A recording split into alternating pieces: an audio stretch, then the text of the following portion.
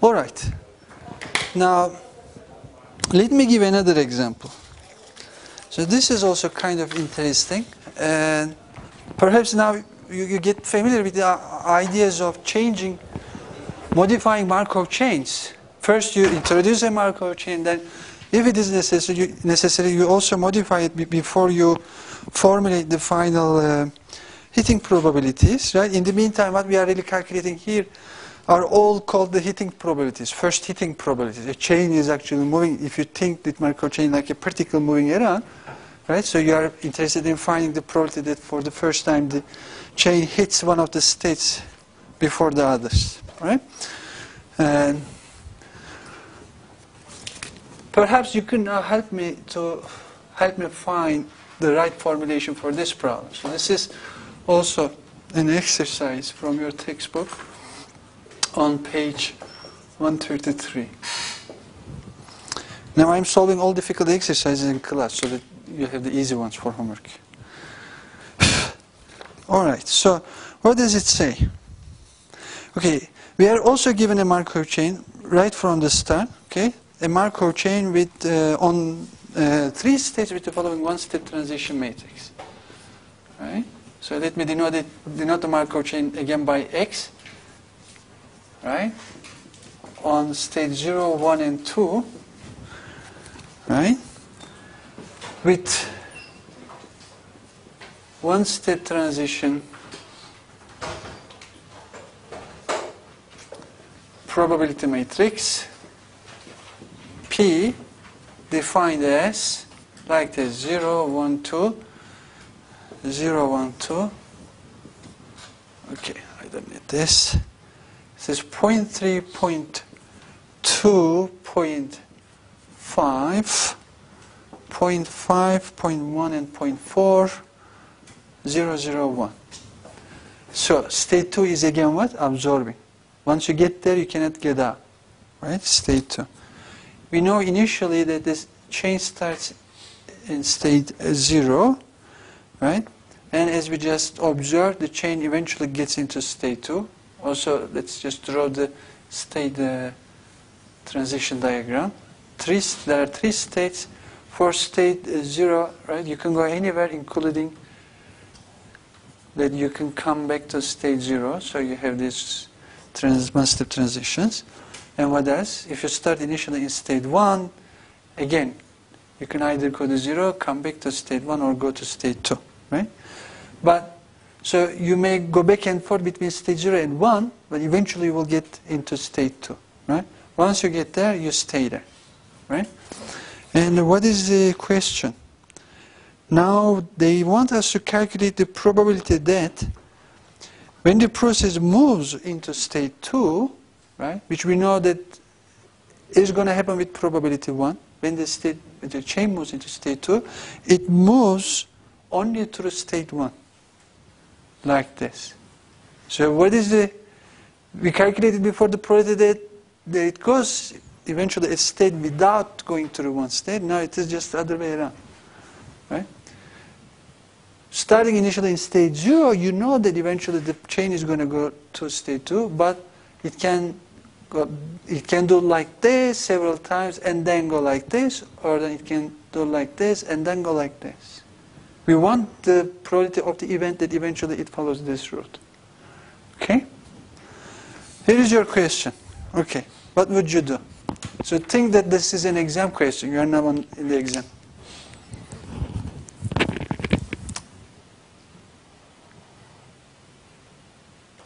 Okay, you can share your ideas and I can say right or wrong.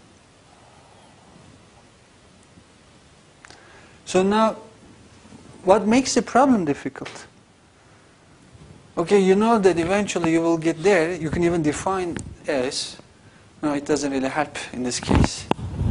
But after you enter state 2, you will not be able to remember actually what happened while you were coming there, right? Did you really come like this or like this?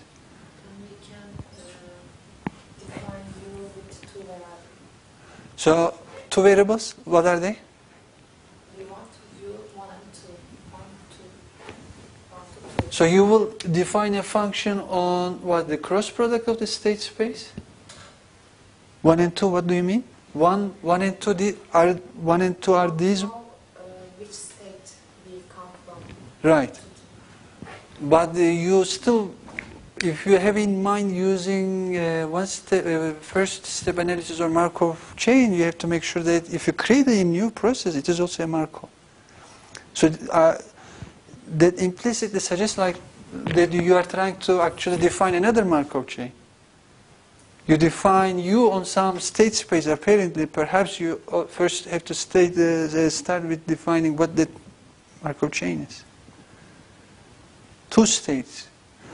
I guess it is possible, but perhaps there is an easier way of doing it. So 2 states means you are actually increasing the dimension. We don't like to work with high dimensional problems. Try to keep it low. What was the problem? You can go to the same place by taking 2 different routes, right? And they just merge here, and therefore you cannot really remember what happened. Keep them separate from each other, right? They don't allow these 2 routes to merge to each other. How can you do that? So we have to modify the chain, right? But then you will ask, if I modify the chain, am I still solving the same problem? You may be solving a problem for a different chain, and therefore you are solving a different problem. But we have just seen an example, right? We modified the Markov chain, but the answers were the same, right? Answers were the same because the questions were related to what happens until the very first time something happens, and that was actually what the probability we were trying to calculate was related to, right? So we have to play a similar game. So you should actually come up with a simple modification of chain that will allow you actually keep track of how you exactly entered by taking which one of these 2 routes into state 2. Can you suggest something?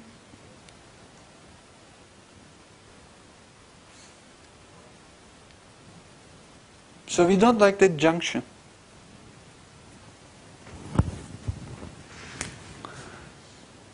You can break this state into 2, right? So this was the original. Modify it into what? Okay. I will introduce one more state, 2A and 2B. So I keep all these transitions, right? But now there will be one transition here and another one here, and they are going to be absorbing states. Huh? Does this make sense? And then I will introduce S. Okay, so we modify the state transition diagram. That means now we have a different one-step transition probability matrix, right? And most likely we also have a different, therefore we have also a different Markov chain, right? So this is new Markov chain X tilde on a larger state space, like a 0, 1, 2A and 2B. Okay, and then, right? And then we can define, we can again look this problem like we are playing another game where the game ends the first time the chain enters to state 2A or 2B, right? And the problem, right? We did not write it here explicitly, right? We were trying to calculate what the probability that, right? Markov chain enters state 2 through state 1. Starting initially, I guess in this case, right, in state 0. So that was the original problem, right? Now I can write this one now in terms of this random variable S, right? So this is when the game ends, and when the game ends, right? If the final state of this new chain is 2b rather than 2a, then I know that I'm in the original Markov chain. I must have gone through like this, right? That's it. That's it. Starting as before, initially in state 0. Okay. All right. So, okay, that's what we want, right? So this was what we want in the original problem, and we now know that we can get the answer for that question by seeking for this, seeking an answer for this question in this modified problem, right? Is it clear? Does anyone have any doubts that this is not related with the other one? Huh? Huh? Okay. All right. So let us calculate this, right? So this is like, we can just give a name to this. So this is a function you evaluated in state at state 2b, right? But starting from this point on, you again use first step analysis, and it's not really something new, but let's just complete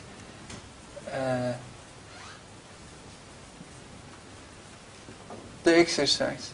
So we can start by first identifying the boundary conditions, which is equivalent to saying that the values of function u, which they can be figured out easily, right?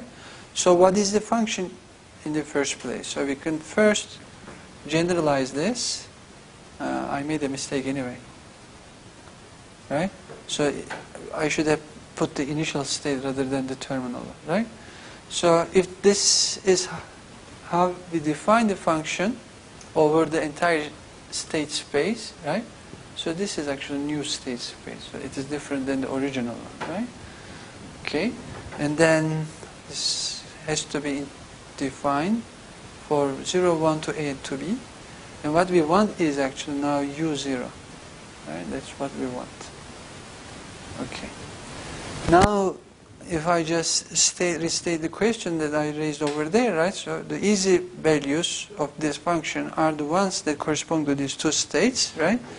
So u to a is now 0, because that's not what I want. That's not my favorite state. This is my favorite state. In this case, it is 1. And with probability 1, you know that you must have come to state 2 by taking root 1. If you have already started right in state 2b, that's great. Then what is u0? Again, we know that we are far away from the terminal condition or the terminal states. Therefore, we can just condition on the first step, right, with probability 1/2. Well, we have plenty of them actually this time as well. So let us just put these numbers. 0.3, you can come back. You can go from 0 to 1, 0.2. Then from 0 to, what are they? Going from 0 to 2 in one step, 0.5. That's what I should write here, right? So this was 0.5, 0.3, 0.2, for 1. So I have these numbers, this middle row, right? This is 0.1. You go to 0 with probability 0.5. This is 0.4, right? So I exactly split this into 2. So therefore, the arcs actually remain the same together with the probabilities. The only thing is this additional 1, or what? We don't know which one. They are this thing anyway. Right, so what was this? You come to 1.1, and I have all the numbers now. Right? Now we can write u0. Now with probability, so with probability 0.3, I am going to come back to state 0, and the Markov property tells me that forget about what happened in the past, so you restart in state 0, you ask the same question. Therefore, the answer is going to be the same, of course. Right? Again, with probability 0.2, right? In the first step, the chain will move to state 1. Once it is there, forgets about the past, looks into the future, asks the same question, therefore the answer is the same. But since now we are in state 1, the answer is going to be U1, right? Starting in that state. And then plus, right, with probability 0.5, you will move to state 2A. And the answer to this question is going to be from there on to U sub 2A, right? 0, 1, 2A, right? And then for U1, what do you have? If you are in state 1 with probability 0.5, that is missing on the graph on the right, but that's okay, I guess. Then you will be in state 0, and the probability of ending up in state 2A is going to be given by U0, plus with probability 0.1, you will come back to state 1, and probability with probability 0.4, right, you will move to state 2B, right? We have this, and then what happens? We have 4 unknowns, 4 equations, then we can solve this problem, right? The U2A appears here, so that disappears. U2B equals 1, so this is 1, right? And U0 appears in both sides. We can just combine them, right? So from here you have 0.7 times U0 equals 0.2 times U1, and here you have 0.9 times U1 equals, all right, 0.5 times U0 plus 0.4, right? Then we were interested in U0, right? So U0 equals, you divide by 0.7, you get 2 over 7 times U1, which is obtained from the second line after you divide by 0.9, right? So this is 5 over 9 times U0 plus 4 over 9, right?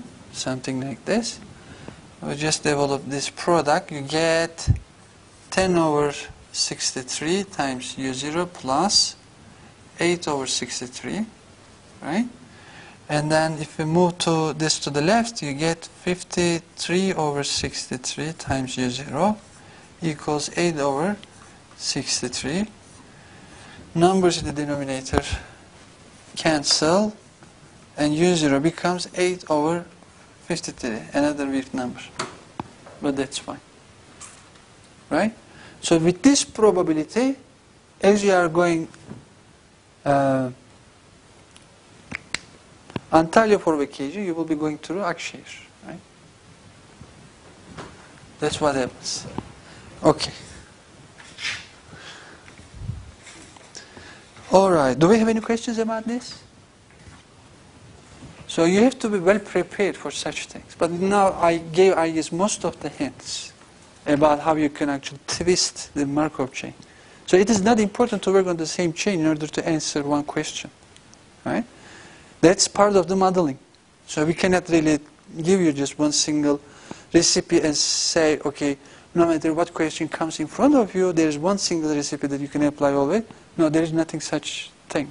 So we can only illustrate some ideas by looking at different examples. So these are the ones, I guess, at least your textbook contains the interesting ones. All right? All right. Okay. Let me see. Should I tell you about random walk or age replacement problems? The random walk topic contains a little bit more calculation. So I know that we are depleting our energy in this morning, but this is an important application. It has important applications to risk processes or ruin probabilities in insurance, partly in finance. Perhaps you should know about this. Do you know, have you heard about the Gellner's ruin problem? Huh? You did? Huh? Or you were one of those gamblers who ruined actually in a casino? Huh? Does anyone like to play in casino from time to time? No. Nobody wants to say anything. Okay, let's look at this so-called random walk and then study a little bit the so-called gamblers' ruin problem. And some of you may think that actually, what is this probability about? They all work about the ways to make money by not really working hard but just going casinos and trying to figure out best way to beat money and things like that. It is not. I gave an example before, right? So if you have some money, if you make more money than you actually spend, then you will want to just invest it so that it will grow over time, and right? You put money today aside in order to spend it in the future. But in that case, if you just put your money in the bank account, well, it may not earn as fast as, at least as fast as the inflation rate, then you will be worried about. Then you go around. So there is this famous saying, if you don't take any risks, then the earning rate is going to be not large enough or satisfactorily large. So then it is like actually you have money, you don't want to put your money into bank account. It is like actually looking somewhere that you will really gamble a little. Some people choose to put their money in stock market, some in between. So there are also the so-called bond markets, right, what the state usually issue in order to collect, in order to pay its debt. They borrow money from you and they say, okay, I'm going to offer you an interest rate such and such. Even they are not completely secure. And sometimes states also just get bankrupt. And almost 2 years was about to get bankrupt. But anyway, so things can go wrong. So gambler's ruin problem is still relevant. But of course, just to give the basic ideas, if we start first teaching you the financial engineering, it's going to take too long. So what we do is we say, okay, let's go to a casino with some money. All right? So let's look at the problem, but keep in mind that they have applications to bigger, really important problems in real life as well. So I'll just start by describing a Markov chain. Right? So let me give again name X to this Markov chain. Okay? It is a Markov chain on a finite state space 0, 1 through n. Right? And rather than describing the one-step transition matrix, I'm again going to put on whiteboard the state transition diagram. Right? And it looks like this. All the states are aligned along one line, right? So let me put I minus 1, I, and I plus 1, just for a general typical state. And at the end you will, of course, have n minus 1 and n, right? And in between those states, there are transitions only if they are next to each other. There won't be these large, big jumps, right? First, state 0 is absorbing as well as state n. Okay? And I will also assume that, as I said, you can either go to the left the very next state or to the right the very next state. And, right, likewise, you have all these arcs from one neighbor to another. So this is not possible, right, because it is absorbing, as I said. And these transitions happen with the same probability Q. Right? Okay. And likewise, you can go forward, right? You cannot get out of state 0, so we don't have an arc over there, but you can do this. Right? They all happen now, of course, with probability 1 minus Q.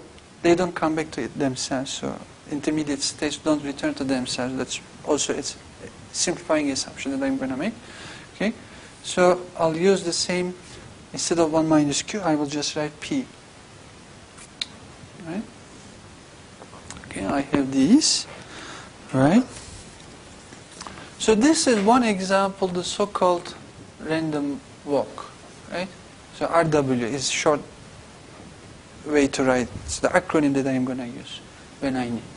Okay, this is a random walk on this finite state space with two absorbing boundaries.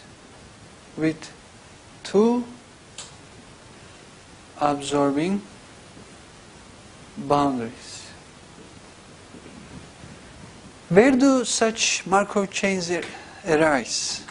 Well, the gambler's ruin problem is one of them. Okay? Here, suppose that a gambler, okay, goes to a casino with I Turkish liras in his or her pocket. Okay? So I have a gambler, right, with initial capital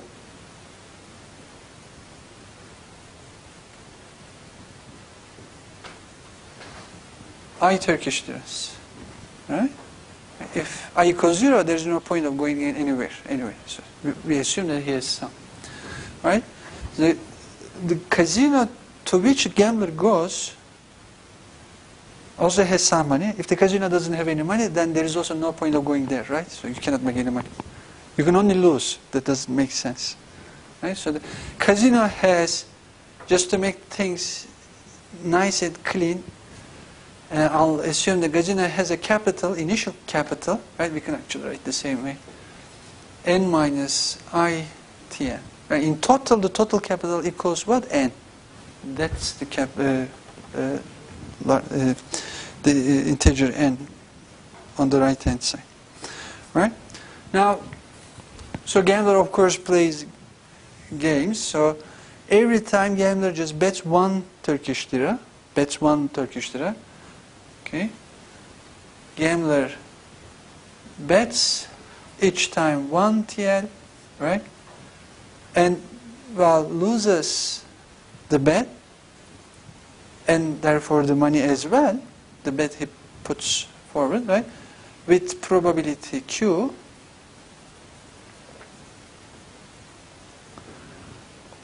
or wins with probability 1 minus Q or just P, right? So here I assume that P plus Q equals 1, and I am also going to assume that Q is strictly between 0 and 1, just to make the problem interesting, right?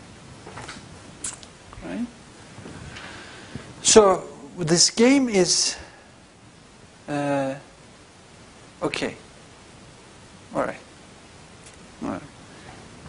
We can just say, for example, the game is unfair if Q is less than 1/2. It's super fair. It is called super fair. It's more than fair if P is greater than 1/2. Right? If P equals 1/2, it is just fair. Fair for both casinos. So the likelihood of winning and losing are all the same, then it is called a fair game. Right? Okay, but we don't need that specification. But this is important in order to do some sensible calculations. All right. Then how can I think of xn in this case? Well, in this case, we can define or denote by xn the capital of fortune of the gambler at the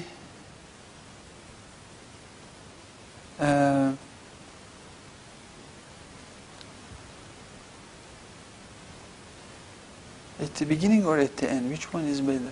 If I talk about x0, right? So this is the initial capital, right? Okay. Maybe I can just say that after the end game, right? After the 0th game is like before you even played, right? After the first game, you know what happens, and so on, so on. Right? So this is now n equals 0, 1, 2, and so on, so forth. All right? Then what do you get? Then you know that from time n to n plus 1, xn can either increase by 1 or decrease by 1. Right? Just as in this case. xn is going to be a stochastic process on the state space consisting of integers 0 through n. Right? Because if the gambler, and 0 corresponds to what? When gambler loses all of his or her money, right? So this is when the gambler gets bankrupt or gambler ruins. And N, state N corresponds to what? Gambler gets rich, and the casino gets ruined. And in that case, the game is again over because casino doesn't have any money. Gambler doesn't have anything else left to play against, right? So in these two states, the game just finishes, right? And therefore, they are actually absorbing states, right? And in the meantime, chain or this stochastic process Xn is a Markov chain because at any time, right? In order to predict what happens in the future, you only need to know the current amount of money that the gambler has. You don't really need to remember what happened in the past, right? Because all you need to know is how much money the guy has, right? It is true because I haven't said that explicitly, right? Loses, wins, right? Gambler loses and wins with these probabilities independently of, we should specify that, independently of the outcomes of past gains. That's important, right? If this is also true, then indeed this process X is a Markov chain with the state transition diagram, right? Okay, now we got to ourselves an interesting process, and it can also help us answer interesting questions. Like what? What would a gambler be interested in?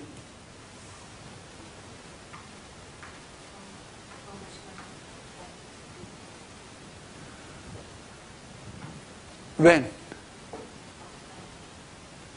Right, so, but you know there are two possible answers for that, right? Because a gambler just plays indefinitely long until either he gets bankrupt or casino gets bankrupt. So the amount of money that the gambler is going to have equals either 0 or n, right? But still we don't know which one is going to happen, and the gambler will of course be interested in the likelihood of either getting bankrupt or equivalently, right? So that the probability should add up to 1, right? Either getting bankrupt or getting rich, right? If we know the probability value for one of those probabilities, we know also the other one, right? That also needs actually a proof, but we'll calculate one of them and then we'll see that actually we can do similar analysis for the other. Right. So, for example, let us calculate the probability that the gambler, right, ruins, right, eventually, starting with some initial, okay, I'm going to write that also in plain English, starting with initial capital I, right? So I can be anything between 0 and n, right? For when I equals 0 and n, we obviously know what the answer is, but it's good to define this for every possible initial capital. Let's give it a name like UI, right? So we can then calculate these probabilities again by using first step analysis, right? First of all, as we did before, we can define the time when the game is over. So this is the first time, right? The first time when the fortune or the capital of the gambler equals 0 or n. Right? That's when the game is going to be over. One of the sides will not have money at all to play, to continue the game forward, so they have to go to their homes. Right? And, well, of course, this is the bankruptcy state, and UI in this case equals what? The probability that. So I can now rewrite this thing by using this random variable. In fact, by looking at this, right? The value of the capital at the time when the game is over, the capital of the gambler at the time when the game is over. That's exactly what this is, right? Right? X sub S, the capital of the gambler when the game is over equals 0. That's when the gambler is going to get bankrupt, starting at time 0 with initial capital I. That's what we want to calculate. Right? But once you see stopping time S and with two outcomes right, for the process when time S comes, and you are basically asking the question that the chain gets absorbed into state 0 when the game is over rather than stay there. Right? So that's what we have to calculate. And once you figure out the formulation of the problem, the rest is very similar to what we have done before. Right? Again, you can just specify the boundary conditions first, or equivalently the values of this function that you can figure out right away very easily, and they correspond to what? Of course, this critical states, right? U0 equals what? Huh? What does U0 mean? The initial capital of the gambler is 0. And what is the likelihood that this guy is bankrupt? 1. He doesn't have any money at all anyway. Right? How about UN? N is the other possibility, 0. Because he has gotten already all the money available in the market anyway, in the casino anyway. Right? So there is no way to get bankrupt because there is nobody to play against. What can you do? It's a happy case anyway, so we shouldn't be too worried about it in that case. Right? Now the values that are unclear at the moment are the ones between 1 and n minus 1. Right? Pick one of them, so I being anywhere between 1 and n minus 1, what can I say about UI? So the likelihood of bankruptcy of this gambler starting with initial capital I. But he's obviously going to play, right? With probability P, or with probability Q, he's going to lose, and with probability P, he's going to win, right?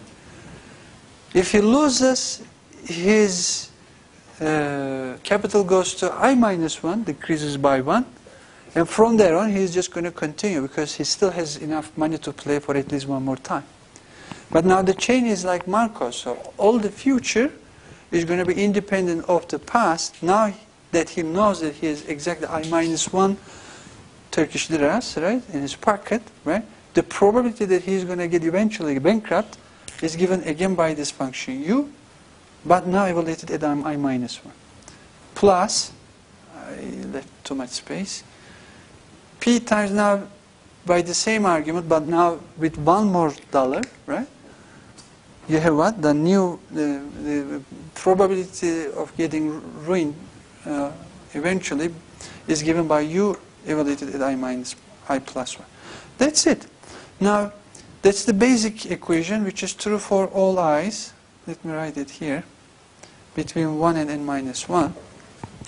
And now we have to use this. How many equations do I have? N minus 1. N and n plus 1. In total, I have n plus 1 linear equations. How many unknowns do I have? N plus 1. Right? Starts from 0, goes up all the way up to n. So I have exactly as many equations as the number of unknowns. So I should be able to solve these equations uniquely. Hopefully uniquely. Right? So we just go through that exercise. So there are different ways to handle these things, but one way to do that, to use the fact that the P plus Q equals 1, right? And UI is actually being multiplied by 1 there. It is hidden, but it is there, right? So you can replace that 1 with P plus Q first, right? And then you take this term, let's say to the left, and take right? So that this Q will match Q times UI. There will be P times UI left. Why don't we just take that to the right, right?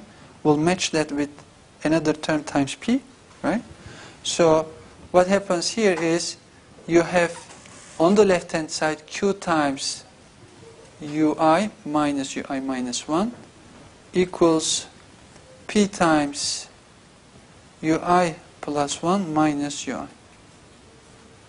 Right? Again, this is true for every I between 1 and minus 1. Right? So then we can just repeat this and write UI minus 1, UI minus 1 in terms of UI minus 1 minus UI minus 2. We will just repeat this thing, but as we decrease I to 0 or 1, I guess 1, right? That's the smallest value that we can actually play with, right? So I am first trying to calculate, I'm trying to find a value for this difference rather than the value of the original function. When we get something for the difference, then we will just sum them up, because the UI is what? The sum of the differences UI minus UI minus 1 plus UI minus 1 minus UI minus 2, right? This telescopic stuff, we'll see in a moment. Then this is going to go somewhere from there, right? And at the end, we will get a nice expression for this one, for the ring probability. Okay, what exactly is that? Okay. First of all, from here we can write what? UI plus 1 minus UI. This difference is P over Q times UI minus 1, right? But then we can repeat it one more time. This is, we can just write this part as P over Q times UI minus 1 minus UI minus 2. And you don't forget this, right? P over Q. And we can just continue like this, right? So when there is 2, then you see you multiply P over Q twice. When there is 1, you multiply P over Q with itself only once. So if we are allowed this relation, right, is true for all these possible i's, I can go all the way down to where am I going? When I equals 1, right? So at the end, I can do it, the last term for which I can apply this iteration is U1 minus U0, right? When I equals 1. But then if this is 0, you see 2, so we can just write this power 2. So 2 plus I minus 2 is always I. 1 plus I minus 1 is always I. If this is 0, then I must say P over Q to the power. You should put I so that the sum is still I. Right? That's how I can remember. Otherwise, I get lost as well. Okay? So, what did we do? So, we simplified the problem a little bit, right? Now, on the right-hand side, there is only one unknown left. We know what this is. U0 is, where is that? U0 is 1, right? Because if you start with 0, right? Really? You're right.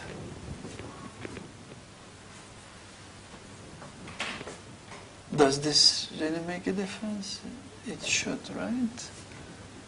Not for the method, but the answer obviously depends on that. Right? So P comes from there, P is here, you divide by... Yeah, okay, thank you. Yeah, you're right.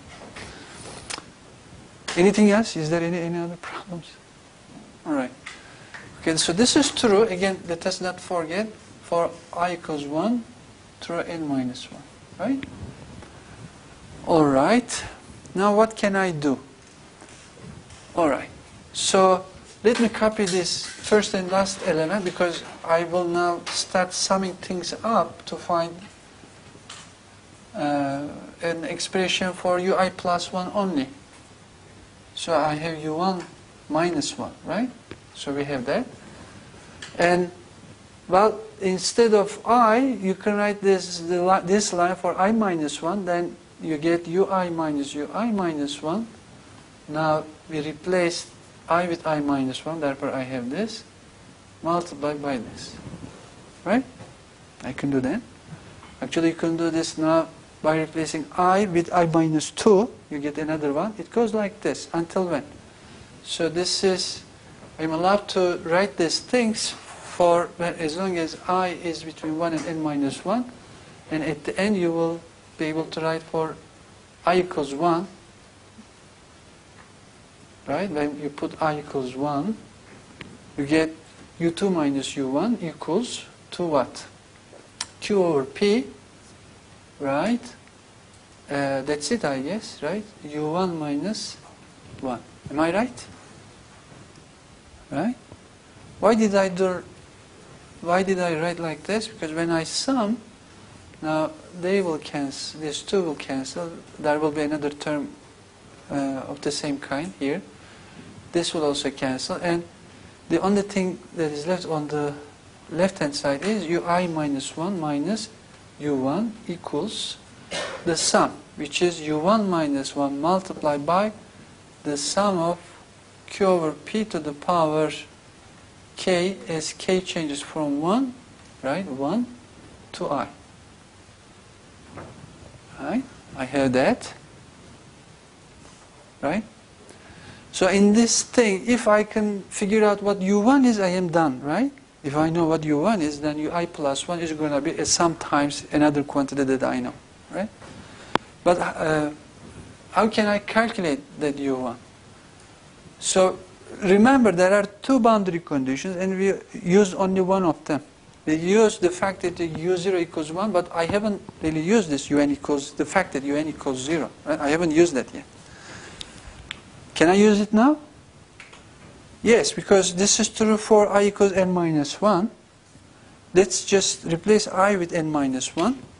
Then I plus 1 becomes n. So you have un minus u1 equals u1 minus 1 times. Don't forget to replace I with n minus 1. Right? Like this. Right? Then use the fact that un, right, this one, right, equals 0. And therefore, what do we get? Well, what am I getting from here?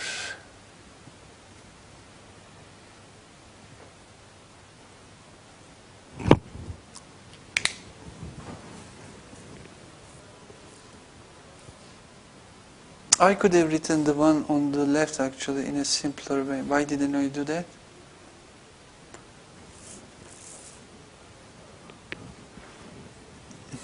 May I do that first? Because I really don't like this form.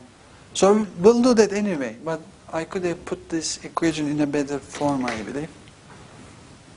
Okay. The unknown u1 is there. Why don't we just take this to the right as well, so that there will be this left alone. So u1 plus u1 minus the sum, right? Okay. Okay. Now see, we can make this thing look like this, and now we can write the right-hand side in a more compact way. To do that, I will just subtract 1 from both sides. So this, then I will have another u1 minus 1 that I can now join with the other sum. Right? Subtract 1 from both sides. So you will have u1 minus ui plus 1 minus 1 equals u1 minus 1 there. But there is another one here, so we can just combine them. And then this summation, starting from 1 to I, of q over p to the power k, plus 1. Right? But see, that's the same as actually starting the summation from 0. Because 0 to the power, this is just 1. Right? So that's nice. That's nice. Again, as we said, this is true for this. And then, I guess now it is time to replace, right? Replace I with n minus 1 in this expression to get what? un minus 1 equals u1 minus 1 times the sum from 0 to n minus 1 of what? Q over p to the power k. Right? Okay, we're almost done. So I know that this equals 0, right? So I don't have anything left here. So minus 1 equals to this, right? And I hate to see this quantity there. Well, it is also there. How can you cancel them? Just divide this equation by that, right? So you divide left-hand side by minus 1, you get, right, 1 minus ui plus 1 equals, right? Now when you divide right-hand side by this, the unknown part will cancel each other. Then in the numerator you have a sum from 0 to I, right, of q over p to the power k. And in the denominator you have this sum from 0 to n minus 1 of what? Q over p to the power k. Right? What is this probability anyway? What is this probability 1 minus ui plus 1? Say it again? No, in English. What does it, what probability of what kind of event? Huh? Winning, getting rich. So which has actually a simpler and nicer probability. So we already calculated the probability that the gambler will eventually get rich. Right? But let's stick to our program and calculate the probability of losing or getting bankrupt. Right? Okay, we can just do this, but we can. This is what the geometric series truncated at a finite time, right? So we can then calculate and find a more compact formula. But that depends on whether this is 1 or not, whether p equals 1/2 or it is different than 1/2, right? So if p equals 1/2, right? So q equals 1/2 as well. So this is 1. You sum 1i plus 1 many times. Here you sum it for n many times, right? And then this goes to the right, this goes to the left, right? This is 1 minus I plus 1, that's it, divided by n. But if p is different than 1/2, then you can use this geometric series expansion, which gives you 1 minus, what is this? From 0 to I, it is, I guess, 1 minus q over p to the power I plus 1. You divide by something, and that something appears in the denominator as well, so they will cancel, so I don't worry about that. And if you do numerator for the denominator, the numerator of the solution for the denominator becomes what? 1 minus q over p to the power n minus 1 plus 1, which is a, right. What happened here? So this is too close. It is the 1 minus q over p to the power I plus 1. Right? Does that simplify in any way? You can write this thing in a compact way, I guess, in a more compact way, but you get the idea. Alright? So we saw another application of first step analysis, right? In which case we also found the crucial answer for a very important economical problem.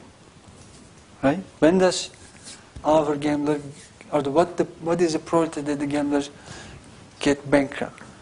You may also want to calculate yourselves the expected number of games the gambler has to play until the game is over. Right? We did a similar exercise at the very beginning. Then we did not do the same thing. Well, here it is going to be interesting as well. Right? So it's a boring thing to get stuck in casino. So he has to stay there until the game is over. So you may want to know for how long he's going to stay there. Or from a more realistic point of view, well, if you get, in certain cases, you have to pay fees each time you want to make a transaction. That's true for financial markets. I don't know whether that's true for the casinos. For casinos, I guess you just pay an initial fee, and then you can stay there as long as you want. But if this is really, if the real motivation was really a financial application where whenever you want to invest a part of your money in your bank account into stocks, for example, then you have to pay a transaction fee. So as many times as you change your mind, or as many times as you play this game, you have to pay a fee. And that fee is going to grow until, what?